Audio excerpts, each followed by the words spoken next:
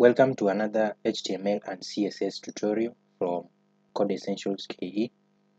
Today we are going to create tables in HTML or using HTML and CSS. But before we proceed, please make sure you give this video a like and also subscribe to our channel. Now, to create tables using HTML, the first thing we need to know or we need to do is to define a table tag.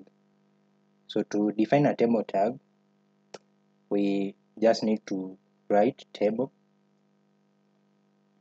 and then under this table, we are going to need other elements. Let's say a table contains rows and also columns and some data inside the table. So we can say this table we want to have two columns.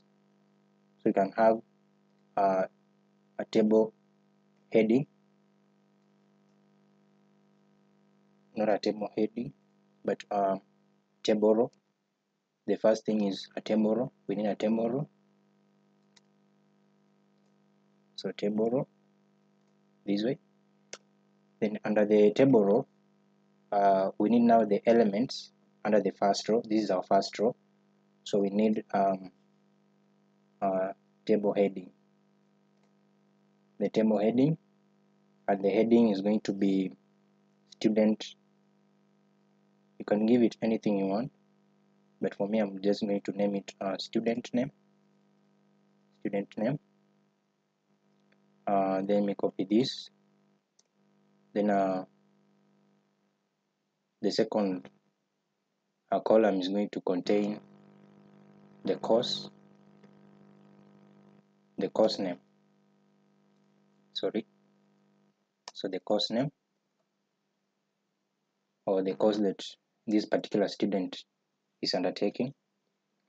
But before that, let's give this a table some styles. So we're going to define styles. This is called inline styling. So style, and then the style is going to take a width of 50%, that way. And also under this table row, so as you can see, you have the table row, our first row that contains table heading, which is student name, and the course name. So we can reload this in our browser and see what is actually happening. So open with live server, and now you can see we have our H1 table in our website. Then you have the heading student name and the course name. Now let's proceed. We are going also to define another row, but before that, let's give this table some styles. So make sure you define styles immediately after the head of your HTML file. So as you can see, I have my style elements here. So I can say style and table. So we are going to give our table some styles, but under the table we also have table heading. So I can say comma, then table heading, then give it some styling. Let's say border, a border of 1 pixel, then solid, solid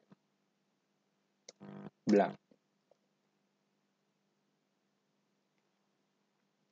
Then also let us give it some border collapse. So I can say a border dash collapse, then collapse. Now let us open our browser and see some changes. So you can see we have our H1 table in our website. Then the first row has a student name, then the course name. Now let us proceed to add some other important elements into our table. Now after this table heading, Let us have another row. So table row that way. And now this is going to be the data in our table. So we can say, we can define another tag called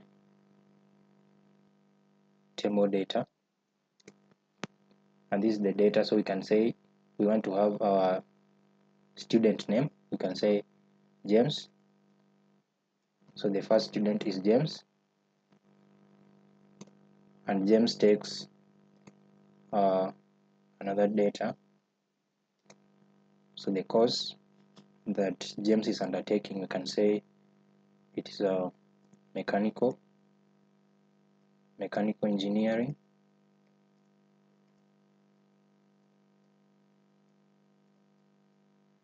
James is taking mechanical engineering. Now let us reload again and see.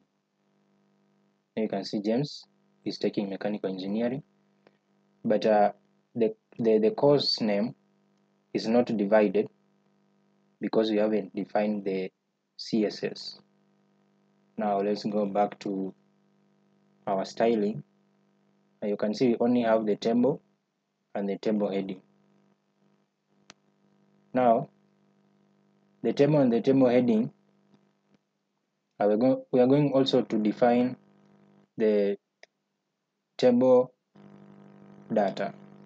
So you're going to have table data this way, so that the data is also divided.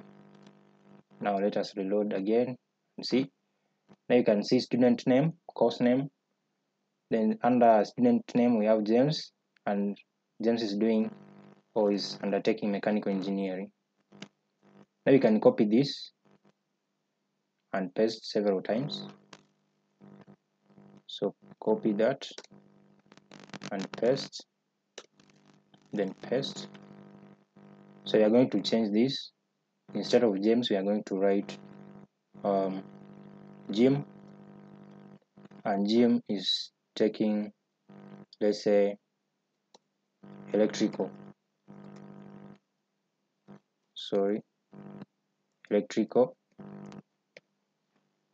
engineering.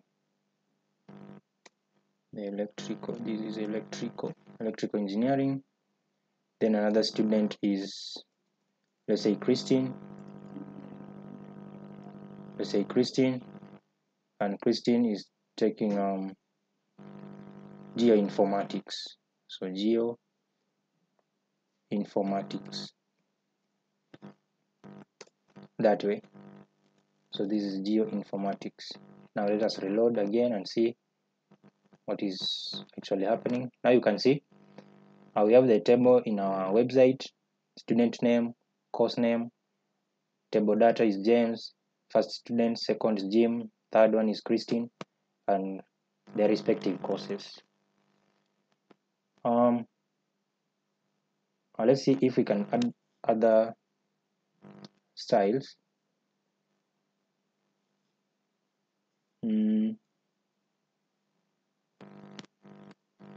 Now, okay, you can also add another styles if you wish to, but for me, I think this is all what I wanted to show you, how to create tables in using HTML and CSS. So thank you for watching, and don't forget to subscribe to our YouTube channel and also give this video a like. Thank you.